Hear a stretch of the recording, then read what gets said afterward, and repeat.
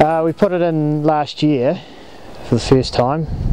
We've increased our area this year probably to 10 hectares from 3.7 last year. The variety we put in is Brigadier.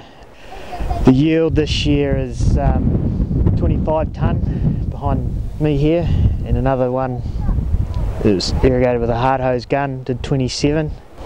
The growth rate last year was 0.7 k a day through the transition, then a k a day when the weather cleared up. And this year with the transition we've just weighed them, we've been on it for 40 days I think now, and we've done a k a day, so it's looking good. We could do more, but I'm happy at a k a day. The positives of growing fodder beet is that we'll probably be able to increase our stocking rate.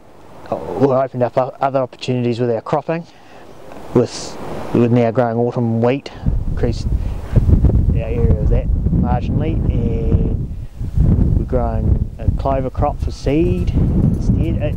It's the other things we can do. So at the moment we have no stock on pasture, we're all on beet.